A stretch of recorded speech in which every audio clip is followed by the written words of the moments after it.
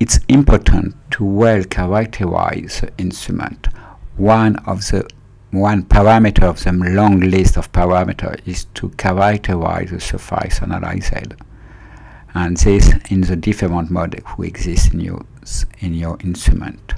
One way to work in terms of spectroscopy independently of the instrument kind is to move the sample to have a sharp edge through the beam, and this will be allowed to characterize the surface analyzed.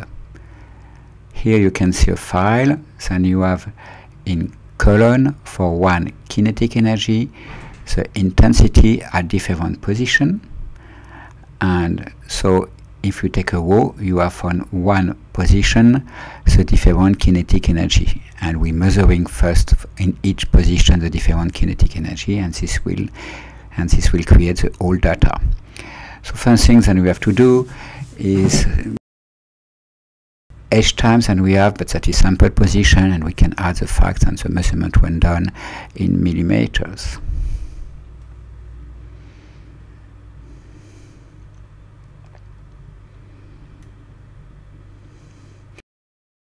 The first step that we have to do is to measure or to quantify the intensity. For this we will use a zero background. We want to see the intensity above the zero line.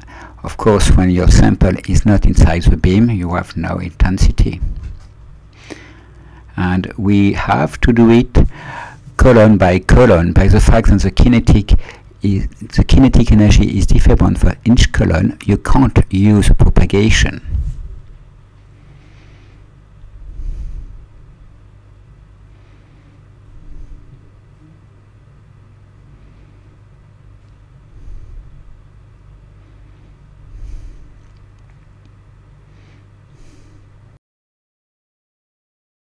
Now, one advantage, you can use a way to propagate all the backgrounds that you have done for the first row to each column with respecting each column. So now it's done. Have you seen it?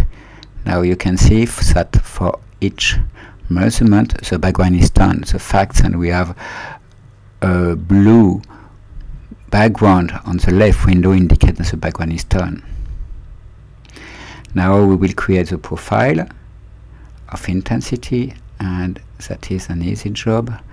And if you look on the second row, you can see that all the intensity, and you can see some very nice step function.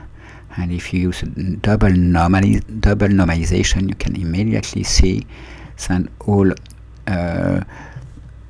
the full width is about the same, and all position of the center is about the same, meaning independent of the kinetic energy. This has to be tested. You cannot make the assumptions and your instrument is perfect. You have to verify, and in function of the modes, and you will see necessary one. If you're looking for, you will be find some trouble. Sometimes they are small, sometimes not so. One way that you can proceed is to make a fit, and you can use a step up, and you can fit the edge and edge by this way, when by clicking on the region box, and now you can see the full width as the XPS company defined. But you can also use the copy data that we have done, and you can make differentiation to have a better viewing of your resolution, because now you can see your resolution as a peak, and you will be able to characterize the peak. As the measurement is done, the second row corresponds to the integrated spatial resolution, and the third row corresponds to your resolution.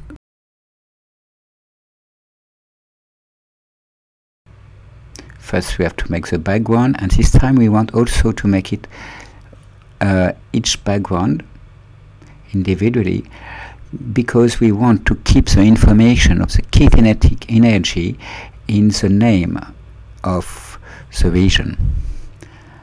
And as you can see, we have the ability to change of spectrum without changing the size of the display. So we will use a part of the x-axis to make the background, but we can propagate in this manually way the regions that we want to have as a background.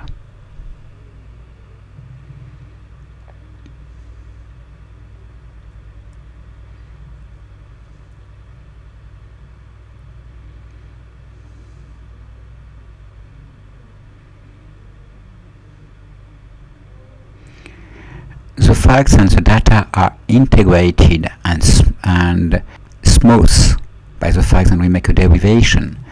We have to use the RMS, and you can see that if you use the RMS, the standard deviation is very low. It's just meaning by the facts and our data do not respect the low portion. So now we can make a fit, and what we is our data as very close to a Gaussian, so it's meaning that our beam shape is very close to a Gaussian shape with an information that you can't see directly when you fit the step function. Again, we do it manually to keep the information of the kinetic energy in the name of the fit.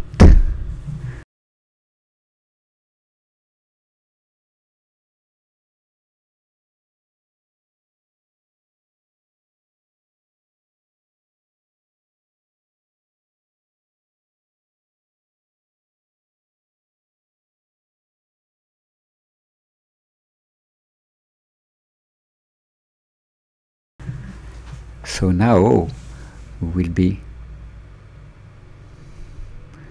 able, using annotation, to see the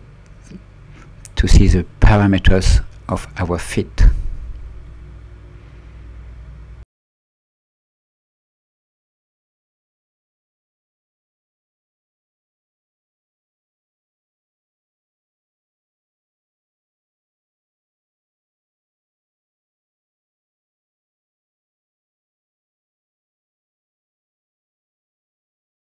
You can see that the position is very stable, and if we add the full width, you can see also the full width is very stable, and this time the full width is defined as a normal way, and we use the 1684% corresponding of the Gaussian. So that is really.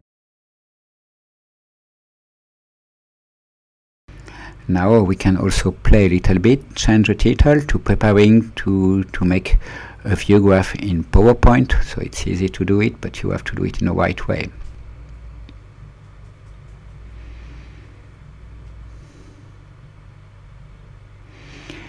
In this case, we can precise the percentages that we use and the modes that we characterize.